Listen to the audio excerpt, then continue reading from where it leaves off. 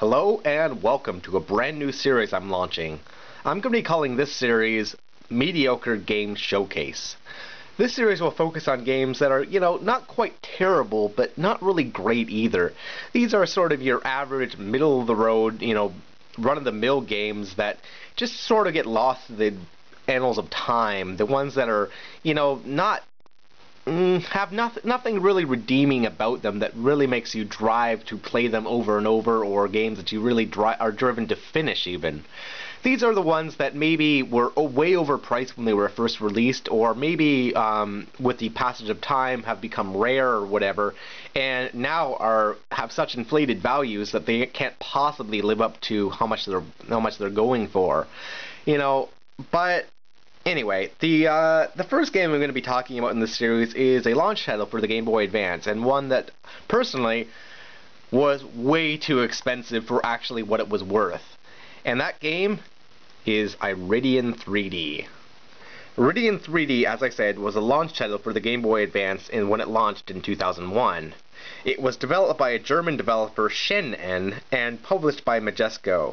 The game is an on-rails shooter similar to Star Fox, and boasts easily the most impressive graphics the GBA could do for a launch title, and among all the Game Boy Advance games released throughout the entire life of the system, Iridion 3D still stands out, probably in the top 10 most impressive visually of what the GBA could do.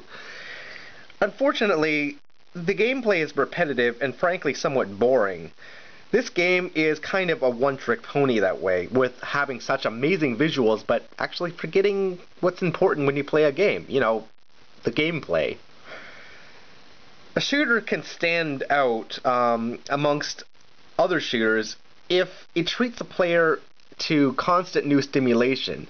If a shooter, because all these games are fairly repetitive in their nature, because, you shoot, new enemies come, you shoot them, repeat and repeat. However, Iridion sort of falls flat because it doesn't really stimulate the player with new things going on. They're just the same enemies will come at you in slightly different waves, or there'll be slightly different formations, but for the most part, you'll just be doing the same things for the entire length of the game, and it doesn't help that there's only a single fire button. That's right, this game could essentially be played with an Atari 2600 controller, with just a directional padding and all the directions that you can go, and then fire. That's it. The Game Boy Advance has 4 buttons. There's the A and B, and then the 2 shoulder buttons, but this game doesn't use them. It just uses the A button, which is really disappointing. However, there is a good quality with this game, and its one redeeming feature, beyond its amazing visuals, is the music. The music in this game is probably among my favorite video game soundtracks of all time. There is a remix album of this game and its sequel that is just absolutely fantastic, and is definitely worth downloading and checking out. But anyway, with all that said, let's play some of this. This is, again, Iridion 3D for the Game Boy Advance, and we're going to open this up. I have this in my custom DS case here. So we're going to open it and pull it out. Alright, so here we go, guys. Put it into the Game Boy player. Alright. Here we go.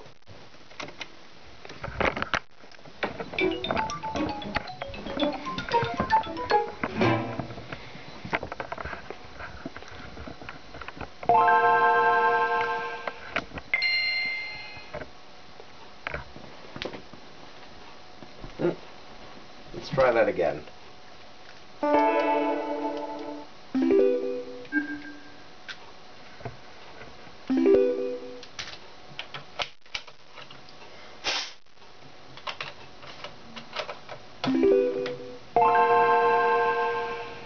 There we go.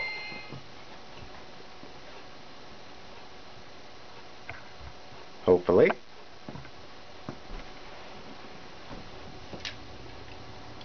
Alright. Let's try one more time.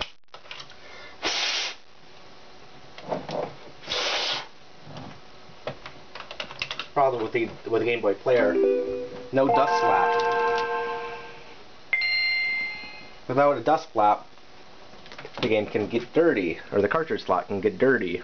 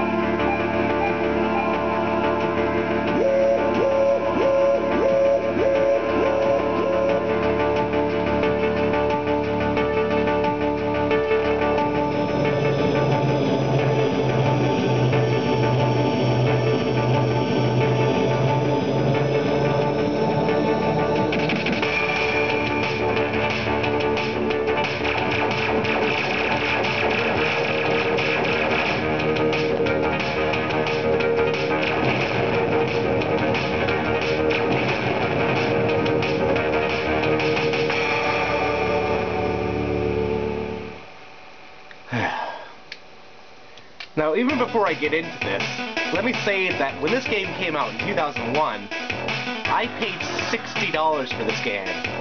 This game was the price of your average AAA game nowadays. Keep that in mind. Alright, let's start.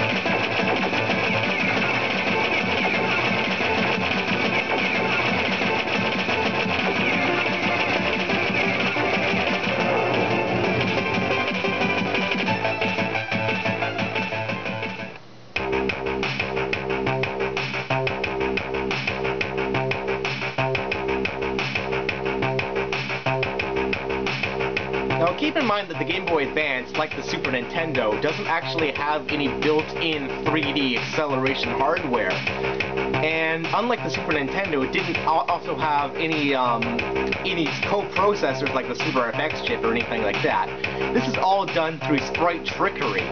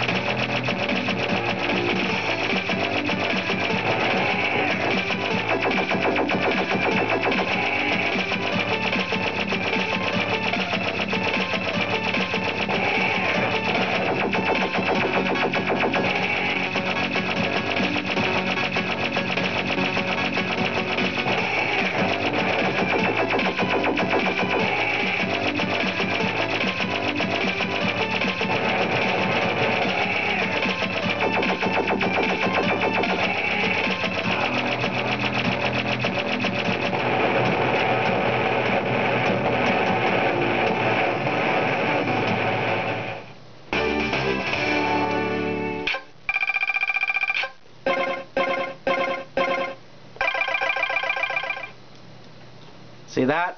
A password function. In 2001, there's not even a battery backup save in this game. And it was $60. And it only uses a single button, and then the D-pad. I suppose you can also pause it with the start button. The select button doesn't do anything, the L button doesn't do anything, the R button doesn't do anything, and the B button doesn't do anything. But I love the music, though. Awesome music in this stage.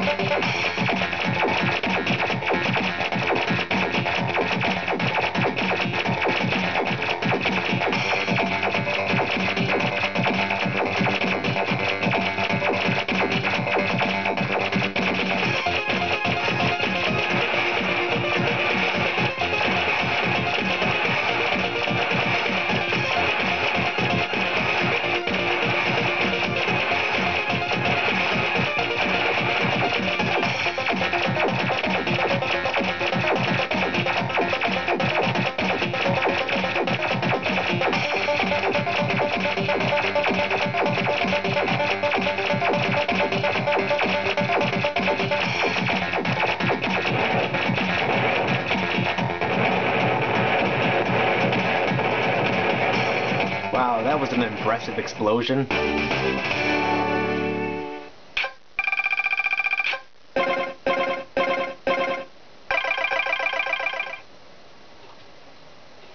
Alright, the next stage, the third stage, is in the clouds, and this stage, my favorite soundtrack, or my favorite track of all the soundtrack in the game. I love the song.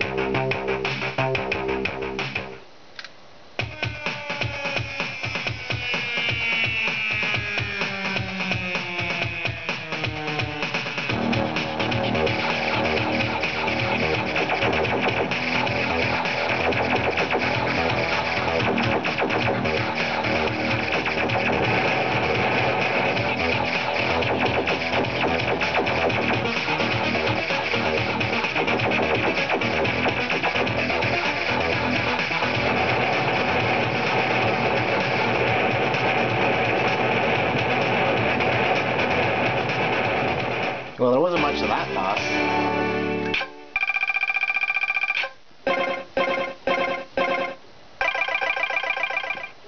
Alright, So again, this is Iridion 3D, a launch title for the Game Boy Advance that can nowadays be picked up for next to nothing. This game is, you know, not rare, not particularly valuable nowadays, and it's not particularly good either. It's just not particularly bad. It's just really middle of